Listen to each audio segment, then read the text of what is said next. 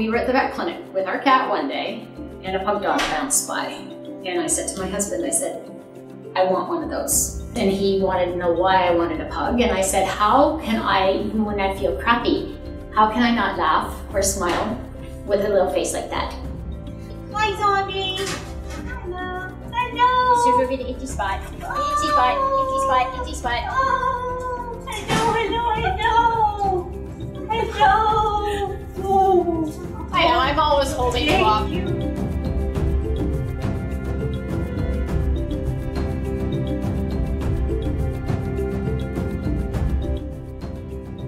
In the therapy dog program, the dogs have to be a year old before they can be tested. So even when I got Igor, I couldn't have him tested until he was a year old. So I volunteered and I did arts and crafts and everything else at Parkwood with them because the people became like family. So then Igor started and he was tested at a year old and he has done over 600 visits now. That's Zombie's older brother. He's 10 and a half and he's done a lot of visits. And he's the one that I actually first started at University Hospital and got involved in this program. Now Zombie, he was tested at a year old, like his brother, and I alternate back and forth. I think it's important for the patients because a lot of them, especially the seniors, have had dogs in the past and they have dogs, some of them that are not as long-term, unfortunately. We're finding more and more, say, with what we visit in the hospital. They're here a little bit longer waiting to get into nursing homes. They miss their dogs. Not only that, a lot of them, their families are out of town. They don't have anybody else that comes in and visit them. Even the dementia patients, the Alzheimer's patients, they may not know what day it is. They may not know my name, but they know when the dog's coming in. With speech therapy, a lot of the times what will come out of their mouths is the dog name. Nothing else but the dog's name.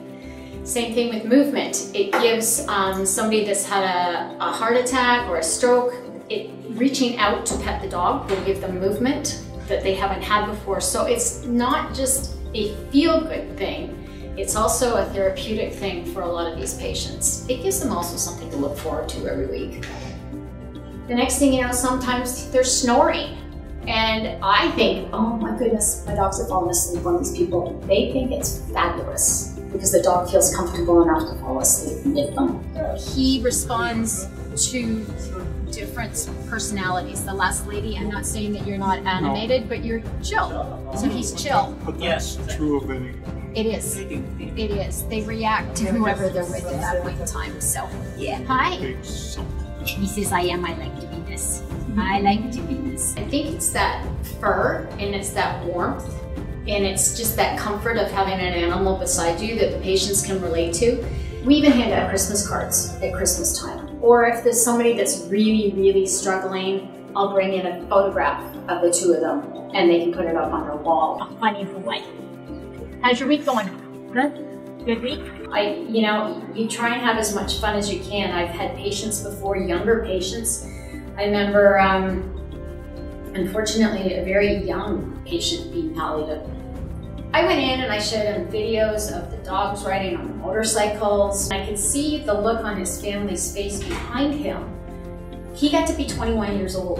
For the 20 minutes that I was in there with the dog, he just got to be a kid. And that's what the most important thing is. Just make them forget about everything that's wrong with them while you're there with the dog. I remember the first time I had been in palliative and the person in the bed next to the one that I was at had passed away.